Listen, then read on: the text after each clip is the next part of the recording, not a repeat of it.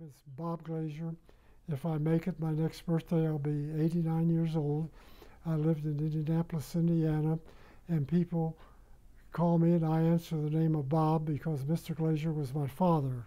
I graduated Emmerich Manual High School in Indianapolis in 1942. I guess it was in June. And when you hit 18 years old, you have to register for the draft. And I went in August and registered and enrolled at IU in September with a great unfilled ambition of being an attorney, which was my ambition in life. I finished the first semester, got my draft notice, and I went to see the dean, and I said, I think I'm going to not go to the second semester because I have to report for duty on March the 4th, 1943. He said, if you stay 1 week before you have to report for duty, I'll give you full credit for the year. I said, that sounds good to me because he knew my ambition, etc.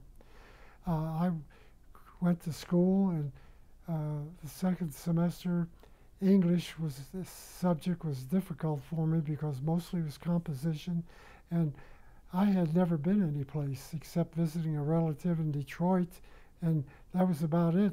So I wrote compositions that got great grades of D and F, and I didn't know any better. So I finished that. I had accounting, which I got an A in, and I don't remember the other courses. It's been over 70 years ago. And I went to school and then reported for duty, was drafted, went to Fort Benjamin Harrison, and stayed there about 3 nights.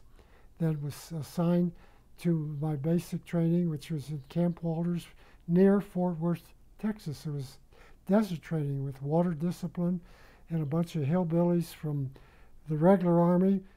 And every Saturday night, they'd get drunk and come into the barracks about 4 o'clock, say, we're going to have a short arm inspection. Who knew what a short arm inspection was? Well, we found out, and if you don't know, and if I tell it, it may not be appropriate for all ages. So I'll stop there. The training was desert training, and I had extensive training on an automatic Browning water-cooled machine gun, learned to use a mortar, to use the azimuth and all that stuff, and finally left there, came home, had a week's vacation in, I think it was July of 1943, might be, and reported to Camp Shenango, Pennsylvania, and stayed there for a few weeks to get reassigned to another camp in New York City, near New York City, and I don't even remember the name of it. And I had a night's leave in Times Square, New York City. And the CDs were first coming out. Pepsi Cola had a storeroom, and they would do a free CD to mail it to your parents. And I did that, and I know what happened to it, but I will not go into that. The next thing I knew, I was assigned to go overseas. They didn't tell you where. Going up the gangplank, there was a sergeant with 2 colored charts. One was red, one was black. The guy that got on before me got a red one. I got a black one. And I said, what are these for? He says, well, the red ones are going to be below deck in the bunk. They were 4 high for 24 hours. They were allowed up on deck to get 2 meals a day, breakfast and dinner. Time you went through the line, washed the mess kit, you had enough time to go down and digest your food and go back up and stand in line again. That went on for about 13 or 14 days. Landed in Tunis, Tunisia. Was assigned to a repo depot on Black Mountain with pyramidal tents, 6 people to a tent. And we were there for a while, and I had an ingrown toenail that was really infected. And we fell out for inspection to go to where, I don't know. And I couldn't put my boot on because it was all swollen and pus and so forth. And the colonel came by, he saw my shoe was on my field pack. He says, what's that for? I said, I've got an infected foot. Okay, you fall out and go to the medics. And I went and I stayed there another 10 days. When I went to Benghazi, Libya, on a 40 and 8. That was a World War I boxcar, 40 men and 8 horses. With the soldiers, with the field packs, I think there were 27 or 28, and we'd stop every so often and get a peanut butter and jelly sandwich, or else some sea rations, which was a can. And they warned us the Arabs will come to the boxcar and try to sell you fruit. We urge you and warn you, don't buy the fruit because you'll get diarrhea, and don't drink the water. Well, that lasted for 4 days. We got to Benghazi, went into camp, and we loaded the next day on an LCI, which was a landing craft infantry with our field packs. And it was tight there, and I had the great pleasure of being assigned to KP.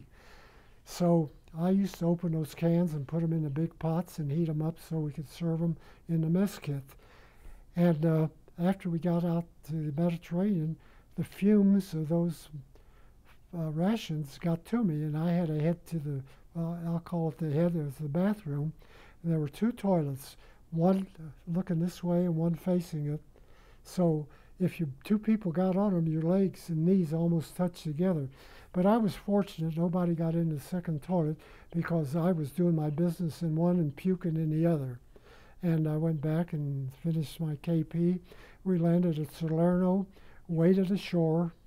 It was waist high, and from Salerno they put us in trucks and they took us to Naples. Naples, we went to a place called Bagnoli di Ripoli. It was a racetrack, and we pitched our pup tents there, and we were there a few days, and I don't remember much of the details except we did get leave for 1 day to go into Naples, and I remember riding the funicula and went up on the streets, and I was with a friend of mine, and his ideas and morals were different than mine, and he went his way and I went mine, and it was time to go back, so we reported back, and the next day we were reassigned to Caserta, and I don't remember too much about it, but I do know we took mountain training there, carried the machine guns up the mountains, and then from there, after a few weeks training, we were assigned to our division, which was the 34th Infantry Division, Iowa, Minnesota, and South Dakota National Guardsmen. And they had their units, they went overseas in 1940. This was 1942, I think. And they were trained, and they were finally assigned to go into Salerno after it was captured. And they went up to Caserta, and we joined the 168th Infantry M Company 1st Battalion, no, the 4th Battalion. That was a machine gun squad. And we took our training in the mountain training and finally got assigned to our division, which was there, and we went into combat. Now, the first combat that I remember after all the training was the night of November the 4th. I crossed with the platoon the Volturno River, waist high in water, 4 different times. And every time we'd cross, we'd hit land and go across again. And I might tell you that I didn't have kidney trouble, but I acted like I did. Should I tell it? I peed every time we stopped. So we went up the mountain, and we went up quite a ways, and there was a farmhouse we were behind, had a stone wall around it, and we heard a vehicle coming down the mountain road which faced the farmhouse.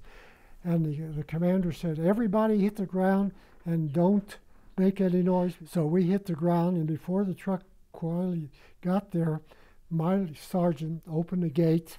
It was a booby trap, mine, killed him on the spot. The guy behind him, he got hit pretty bad. I don't know what happened to him, and I had shrapnel. I had concussion in my leg with a ball bearing in it, and I got a piece of shrapnel in my chin, which I deadened my whole side of my face, and I put my hand up like this, couldn't feel anything but the blood running down, and I thought, oh my God, I've lost my face. So they put me on a stretcher, and they carried me down the mountain to the road. They put me on a Jeep. They put the windshield down, and there was one room for one Jeep, a corpsman and another corpsman, and the driver. And we went to an evac hospital, and I remember this, and I would not swear to it, But as we were unloaded and went into the pyramidal tent, they had a guy looking at the wounds. Said, take him to the right, he goes to the left.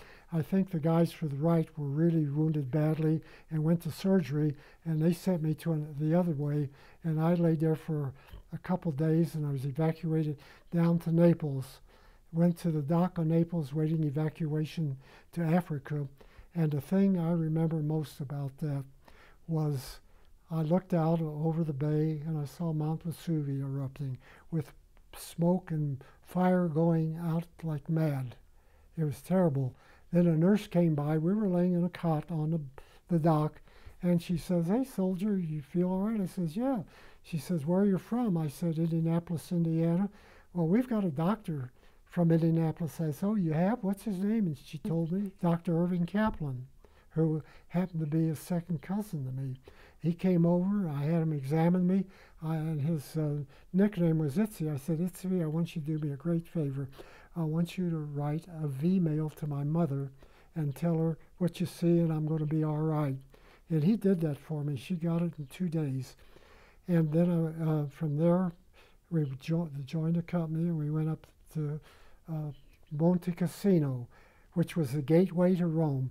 And the average person on the street that's over 40 years old never heard of it. It was an abbey that the British bombed by night and the Americans by day until they leveled it for about 2 months. And the German paratroopers occupied it. And we were going up the mountain against them. So my life was saved by that wound. And I was evacuated back to Ferryville, North Africa, into this hospital.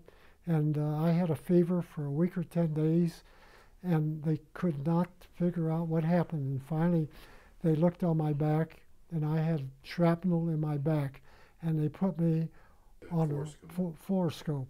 And they fluoroscoped me, and they found this big hunk of shrapnel that took over a month to heal. And I didn't have any pain after they took it out. I had an ache, but I don't know what it did, whether it touched my lungs, whatever the alcohol was, except that it took a lot of time. And from there, they made Salerno, and they needed troops because the casualties were high, and also they were getting ready for the invasion of Normandy, not that month or that year, but they needed replacements. So they emptied out all the colleges. That's why I was drafted. Then a lot of guys that I went to school with, some of them were signed. I met a few guys from basic training, but they went a different way, and I went there and knew nothing. And I didn't want to make friends because I happened to know that the company that I was in had a high casualty rate because of the machine guns, because the mortars used to knock them out. So we were assigned to a drainage ditch, which we called the Mussolini Canal. It was shaped like this, but there was no water in the bottom. And I was assigned to machine gun this on the corner of this ditch with another guy. And we listened to the Germans having mess, you could hear them talking. And I fired a few rounds, and all of a sudden the rifle fire was hitting the embankment, and I went down, and I never fired it again because we were never attacked. And from there, we went on. Rome fell. The partisans were battling the fascists, and they tried to clean out Rome, and that's when the American troops went in. And the first thing we did when we took Rome, we went to the Vatican in the Piazza Vaticano, and there were 100,000 other people there, and they gave us leave. So we went in as on liberty. And from there it was really, really exciting. And then we went back to our company and followed up through northern Rome. We went, I belonged to the gas section then, and we kept up with the tanks bringing gas. It was on a 6x6. It held 220 5-pound cans. They weighed about 80 pounds. In those days, my age was 19, and I could lift 160 pounds, 80 in one hand, and swing them up on the truck. And when we went to unload them, I stand on the edge of the truck with a can in my hand and hit it on the road and then stacked them from the truck. And that went on all the way through northern Italy, Modena, Padua, it's been so long ago, I don't remember all the names. And we ended up, at the end of the war, we were at the airport at Modena, and there was a bar in the hangar, and we had free time, and I went to the bar to get a beer. I'm really grown up then. I'm like 20 years old. So I had my beer, and they had the radio on in the bar, and the radio blared out, La guerra in Italia è finito. The war in Italy is over with. And that was in May. But I never got home until November. The war was over, and the time, all the red tape and the different places we went, I got home. And I was on a ship. We stopped at the harbor in Tunis. There was a storm. The ship had no ballast in it. The waves were coming this way, and the ship was going up and down and sideways at the same time. You know what? That's an invitation to be seasick. And when I came home, the train, I picked it up at Port Patrick Henry. I think that's in Virginia. We loaded on trains, and the train stopped at Union and McCarty Street in Indianapolis, and I looked out the window and I saw the house as I grew up in. And that was really exciting. And went to Camp Atterbury. Discharge took a day and a half, turn in what equipment they wanted to. And I came home with a barracks bag on a Greyhound bus at Union and McCarty Street. There was a synagogue. My first cousin was getting married. I stopped there, and my folks were there, my family, and I attracted a lot of attention for a while. And then when the wedding was over, I came home, of course. In those days, we were affluent. I lived at 2811 North Delaware, and it was a big shack with 4 bedrooms and a staircase, probably built around the 1900s. So at any rate, we were happy there. And I went to Emmanuel High School. I graduated there. And my first job after I got home, they call it post-traumatic stress. I got home in November, and if I hear a noise, I would jump. I remember the next day I got out of the service in uniform. I was at Meridian and Washington Street in front of the Florsham Shoe Store.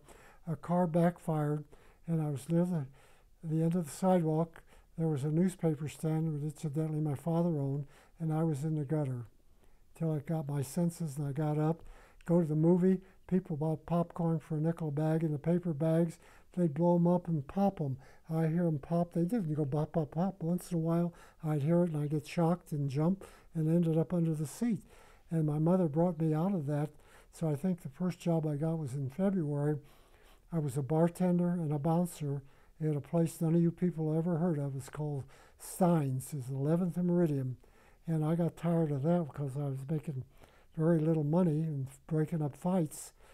So a friend of mine had a storm window business, and I went to work for him as a canvasser, Al Mordo. We were still friends. He's 93 years old. And we've known each other since I've been 5 years old and have been friends. Sometimes real nice, sometimes a little rocky. But we're still friends. Our family are friends. And it comes back to a couple other businesses. When I wasn't canvassing, I went over, he had a car lot at Park and New York Street. And I go there, he had cars he'd pay $300 for, sell them for $6. He'd sell 5 to 10 of them on a Saturday. And I said, where the hell have I been? So my younger brother, Sam, who was my partner since 1948, he scraped, I didn't have any money. He worked at Ayers, he had money, he had a car. And we scraped up enough money to pay a month's rent to Charlie Stewart. He had an Oldsmobile franchise. And we started in the business there with 2 cars. And we ended up buying a property years later, maybe 25, 30 years later, and sold our accounts receivable and went into the loan business. From there, we were in the real estate business. And that's my life. I had 3 kids. I think you know them. And you know you're sitting here. There's Lynn, an attorney, Steve, an attorney and manager of his firm and one of the owners, and Richie, who's a successful pianist that lives in California with his wife Jan, who is my daughter now, not my daughter-in-law. She's the one of the family. And I can say that about Dave and for Steve. So, and that's about my story. I've got my grandchildren, and the biggest loss of my life was my wife 31 months ago, and we still live in the same house, as you all know, and here I am. And I'll say this to you a million times, and I've said it before. The only reason I'm still here is because of my family, because that's what I got to live for, and nothing else counts with me. And I wish you all good luck, happy lives, stay healthy, the main thing. I'm through.